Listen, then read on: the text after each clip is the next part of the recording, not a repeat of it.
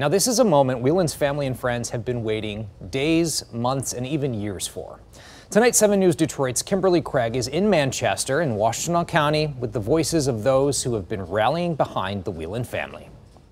These yellow ribbons have been around downtown Manchester for years. It started as a way to support Paul Whelan and his family who live here in town.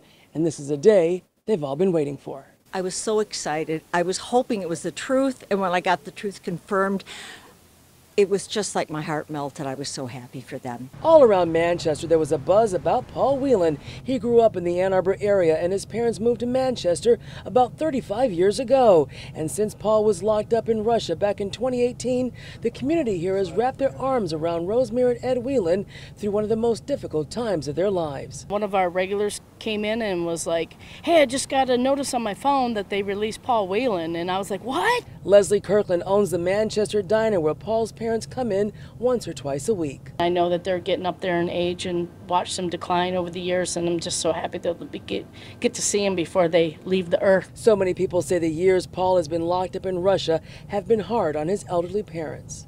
It broke my heart, you know. I mean, over the years seeing them, there's always a sadness about them, you know, but they were always smiling. City Manager Michael Sessions. I know the community's been very strong in wanting to make sure that Rosemary and Ed had that support and had that place to call home. And Manchester's the place to call home, and I believe that, you know, our community really showed that to the Whelans through this process. Paul Whelan's parents often volunteering around Manchester, including at Worth Repeating, a non-profit retail shop where their friend Barry Allen also gives of his time. Kind of got my fingers crossed right now, you know, until he gets his foot on American soil. Barry afraid to get his hopes up again until we showed him this photo of Paul and some of the other prisoners freed with him and U.S. officials on a plane headed home. We're just glad to see him coming home, and thank you for that picture. That proves to me that now we can take a sigh of relief. And that these yellow ribbons may finally be able to come down